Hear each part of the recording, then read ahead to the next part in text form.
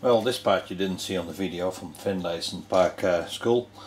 This is electricity and magnetism are closely related. So I've got a coil here and a magnetic lamination pack, stack like which is used in a transformer, and we turn it on.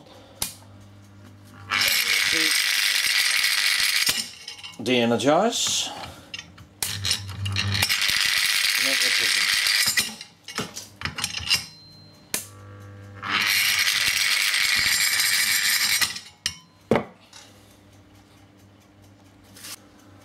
Also, magnetic fields created by electricity flow through the air as well. So I got a little coil here with 2 LEDs, and it doesn't have to touch the coil, it will still work. Same principle as some cell phone chargers or an electric toothbrush.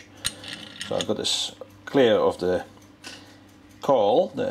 There's a magnetic field around here, and it will produce electricity in this coil, which can be used to charge up a device or for a little light. So it's completely separated here. I've got another one here too with some green LEDs. May not be that bright. Increase the voltage a little bit. Here you will see the increase in current. There's hardly any current flowing through this circuit. We've got a coil here, we've got the magnetic shunt, the laminations. When I remove the laminations, see the current go up very quickly to about 0.5 ampere. In the real world, when a transformer works in this position, it will burn itself out very quickly. It goes open circuit. Here's that loose field coil head. I'll put a couple of plastic things, a couple of milk bottle tops. Magnetism even goes through, I'll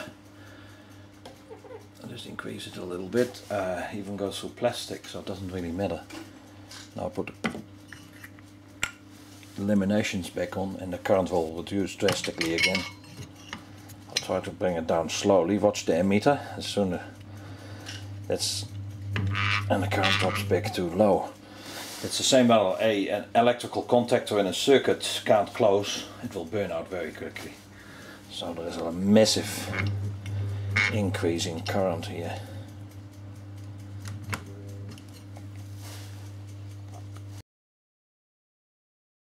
This is the aftermath of the actual 2.5mm house wire which we burned. Really been hot. Let's see, the copper is melted.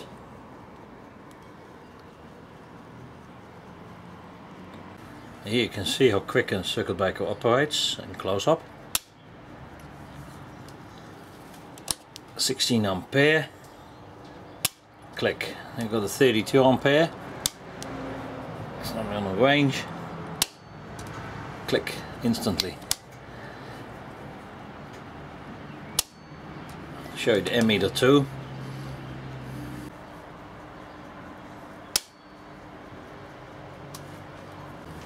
And this is the classic rewireable fuse with a 30 ampere fuse wire.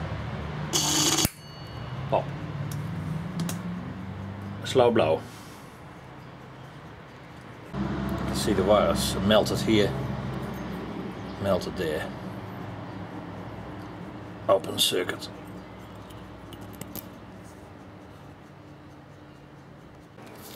Fuse wire like this, I've reloaded the fuses going through the middle. That's called so tortuous path. I'm gonna pop this one again. See if we can capture the spark. See it glow inside. Never wire a fuse up like this, but it's just to show the visual what actually happens in the fuse.